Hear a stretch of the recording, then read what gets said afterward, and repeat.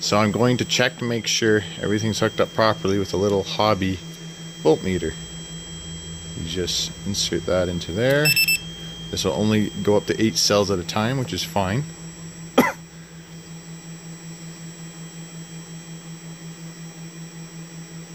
They're very well balanced so far.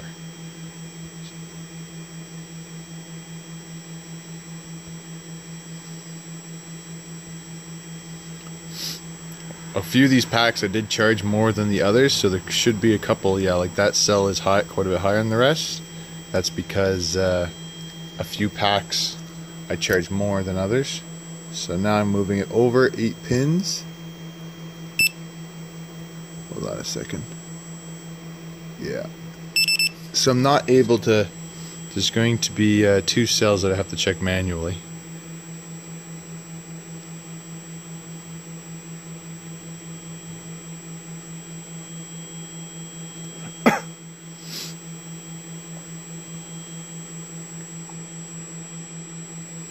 Okay, so a big test for this whole BMS system will be to see if I can bring, these packs are not all the same voltage, and that's because I charged them differently, and I want to see if this BMS can slowly bring them back into balance.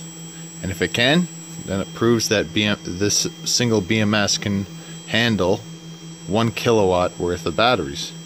And if it can't, well, the batteries will stay pretty much the way they are. But we'll find out. So we had a little bit of a mishap. Nothing too crazy, but I arced across my socket. Got some little bit of arcing dust there. Anyways, I'm alright. Everything's alright. Just gotta be more careful. I'm gonna cover the socket in electrical tape now, just to help so this doesn't happen again. Anyways, thanks for watching, guys. Alright, so this is what I got going for now. I'm giving up for the day. Doesn't look super clean, I know, but it's a work in progress. I've got a tiny bit of solar coming in still, not much. Eventually I'd like to shorten all these wires, but for now this is how it's going to look. We are online again. We're not really charging anymore, but we got 62 volts on the batteries. These were a little higher than these, so these right now are pushing power into these. It was only like 2 volts difference, so it's not a huge deal. And 2 volts it's in the 60 volts range isn't very big. So, and I'm going to keep an eye on the cells on this bank, make sure that this can balance them out. But we're going to go inside and we're going to use a 2000 watt heater. It does a really good job of heating, and I'm going to play with that a little bit. I'm going to just set it to 22 Celsius and let it run, and that's going to offset my heating a little bit. I'm not usually going to do this. Actually, I might not even do that tonight. Well, that's what I've been doing the past few nights anyways, with the 1 kilowatts of power. I might actually hook my computer and everything into this again, because 1 kilowatt was not enough for an entire day of my usage. 2 kilowatts on the other hand might be. So maybe I'll do that instead, see if 2 kilowatts is enough usable power. And as you can see, that's about 2 kilowatts of energy there. Anyways, thanks for watching, guys. Hope you enjoyed the video.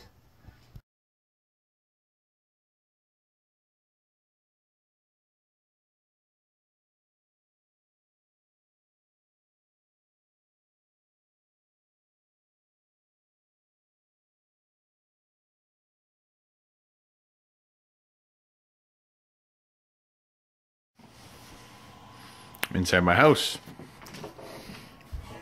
What I have running off the power wall is the projector, the bar fridge, Alienware laptop, Acer laptop. I'm going to turn this on and go and look at the garage, see what kind of power usage we're using altogether. But the fridge just turned on. What else are we running? All my charging stuff in here when I use it. I'm not using it at the moment, but yeah. So that's what runs off the Powerwall. And next up will be the heater. Okay, so heater's plugged in. It is now on. Just plugged it in, so I gotta turn it down to the temperature setting that I want. 20 Celsius. Actually, let's go up to there. Now it's actually heating. Laptop is on. Fridge is on. Let's go look inside the garage. We're in the garage, and the kilowatt meter is complaining.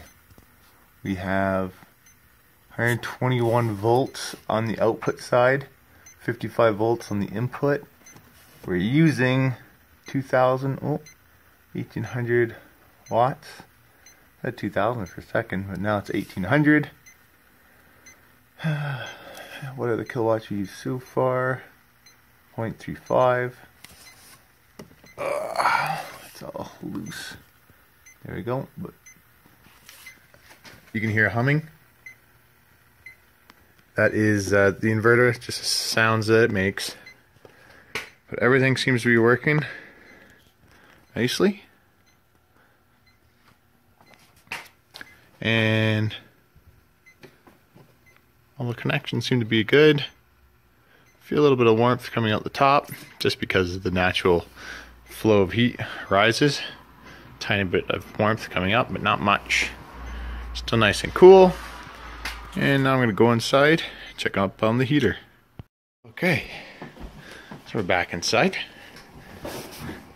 This thing pumps out a ridiculous amount of heat. The part that actually blows out is pretty small, but it's really, really warm, the air coming out.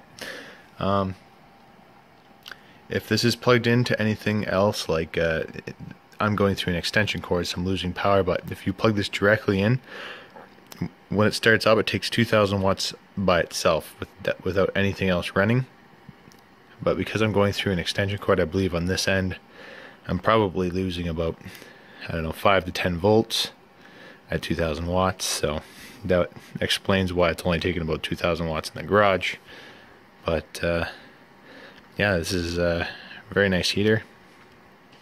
And it'll be interesting to see how much I can use this here and there when we finally start getting some sun.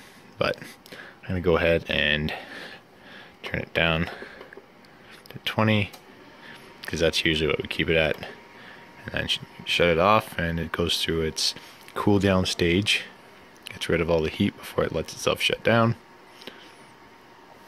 And thanks for watching, guys. Hope you enjoyed the videos. One more thing I forgot to show you guys that I got. More Black Friday deals. Got this on sale for I can't remember, it was under $20. It was like 15 to 20 bucks. It's nice because this is my garage temperature. I can keep an eye on it. If it gets too cold, I can throw a heater on in there. I'm thinking about insulating it this year, so, or at least partially insulating it, so that I'm not losing all the nice warm air from the vents in the garage and the roof. But anyways, another Black Friday deal.